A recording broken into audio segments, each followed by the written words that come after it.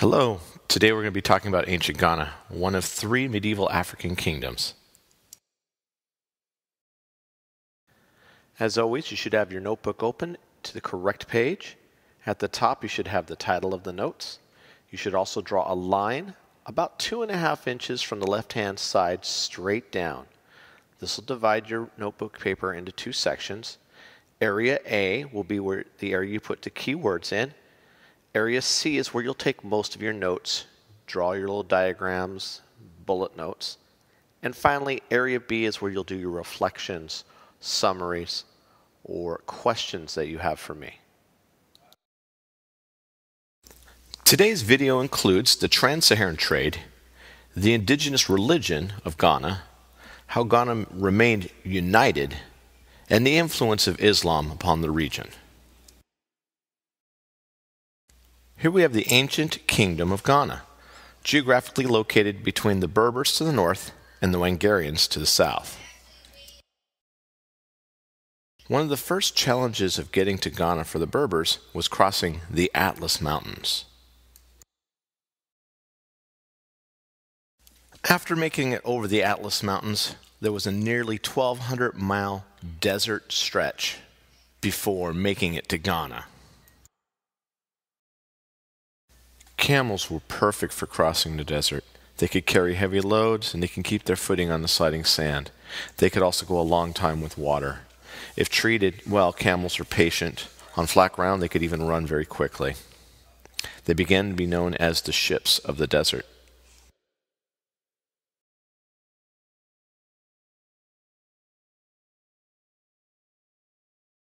Once the North Africans had made it across the desert, the sounding of drums would open the marketplace.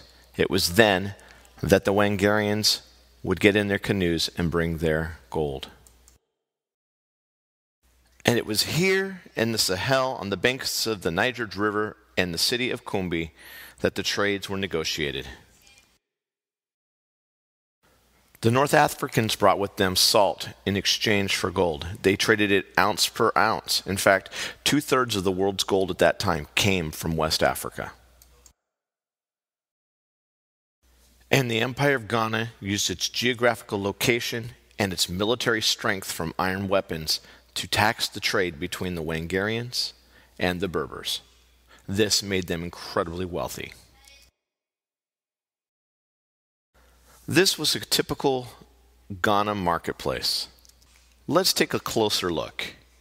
Here we can see that the structures in the background are temporary.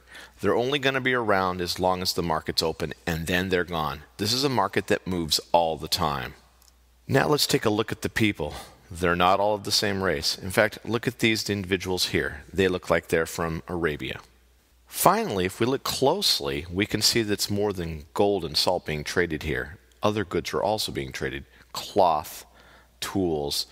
One of the most popular things traded was tortoise shells. Now let's take a look at the popular religion of Ghana. That was animism. Animism is the oldest form of religion in Ghana. Modern-day voodoo actually finds its origins from animism. This is not to be mistaken for what is shown in Hollywood movies. Animists believe in many different gods, creator gods, lesser deities. There are gods within trees, within rocks, within mountains, within streams. Some of them have a moral guiding to them, and some of them just exist. There are some oral histories that suggest human sacrifice may have been used to appease these gods, but also animal sacrifice as well as dance and song were used to hopefully keep away bad spirits or bad times or drought. Now let's take a look at the king of Ghana. The king of Ghana was considered a wise man by his people. He made and enforced all of the laws of Ghana. He also taxed all trade going through the country and established a silent bartering system. This helped regulate the gold and salt trade and helped maintain good trade relations. To enforce his law and keep his kingdom safe, the king relied on a large army. Some records indicate that it may have been upward between 100 to 200,000 soldiers, as well as nobles helping him run and organize the army. Although most of their economy came from the gold and salt trade, a large portion of their population actually worked as peasants or farmers, and they donated a portion of their product or their crop to support the merchants and kings, nobles, and priests within the cities. The last thing I'd like to cover is the influence on Islam on the Empire of Ghana. Inevitably, the traders brought Islam with them. Within the city of Kumbi, a separate Islamic community was established. It had its own mosques and schools. The king drew scholars from the area for their bookkeeping and literary skills to help run the administration of his territory. Because of these new skills, many king's children and children of the nobles found themselves learning Islam by going to Muslim schools, learning how to read and write and do mathematics. There were numerous reasons for the decline of Ghana. The king lost his trading monopoly. At the same time, a drought began and had a long-term effect on the land and its ability to sustain cattle and cultivation.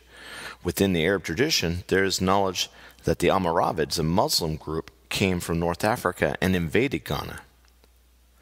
Other interpretations are that the Almoravids' influence was gradual and did not involve any form of military takeover, yet a slow political transition from animism to Islam. In any case, Ghana, the king of Ghana, lost his power and eventually be overtaken by one of its provinces, the province of Mali.